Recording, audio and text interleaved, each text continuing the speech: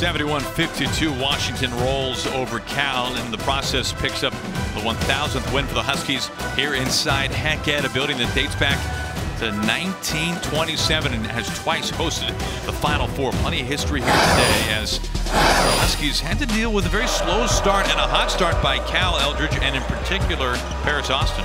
Yeah, Paris Austin kind of set the tone for Cal early.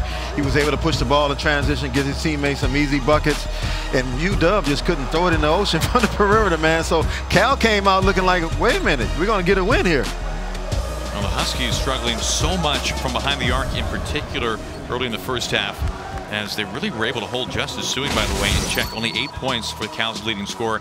And meanwhile, you look at how the Huskies ended up getting some momentum, and it became the three ball that was the turn of the tide. Well, we talk about 1 for 10 at one point in that first half, but boy, after that first one went down for Matisse Thybulle, Dominic Green came in that first half. He hit 3 of them, and the ball just kept rolling. They knocked him down, shot the ball extremely well in the second half. Cal couldn't do anything about it. Well, you look at what the Huskies were able to do from behind the arc as they finished shooting 37%. And remarkable. They began shooting 1 of 11 from distance. They finished 9 of 16. And really, the UW just went on to roll of this one. Dominic Green, 14 points, knocking down 4 triples, and defensively defending the 3 as they sweep the Bay Area schools at home. Eldridge, Stanford, and Cal combined 4 of 30 from behind the arc. Yeah, they were phenomenal, you know. I mean, I can't say it enough.